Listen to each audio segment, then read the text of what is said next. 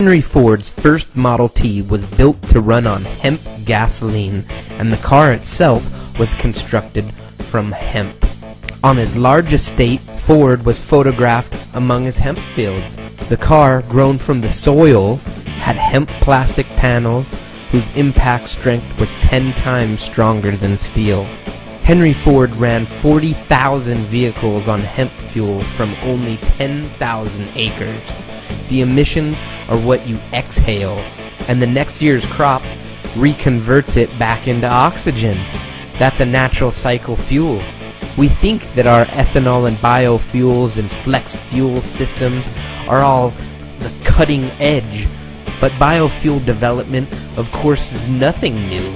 Way back in the 1930s, Henry Ford was hard at work in the alternative fuel sector, and in 1941 he constructed a hemp-fueled and hemp-bodied prototype car. The plastic body panels were composed of 70% cellulose fibers, including industrial strength, mixed with a resin binder, and apparently they were pretty sturdy.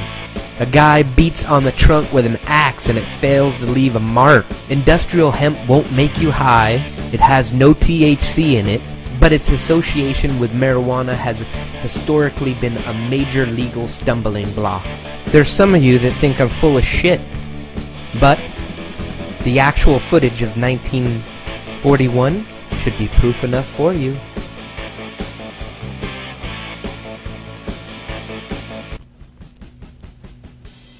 Amongst the thousands of products made from hemp, one of the most extraordinary is Henry Ford's plastic car. Built in 1941, it contained cellulose fibers derived from hemp, sisal, and wheat straw. The plastic was lighter than steel, yet could withstand 10 times the impact without denting.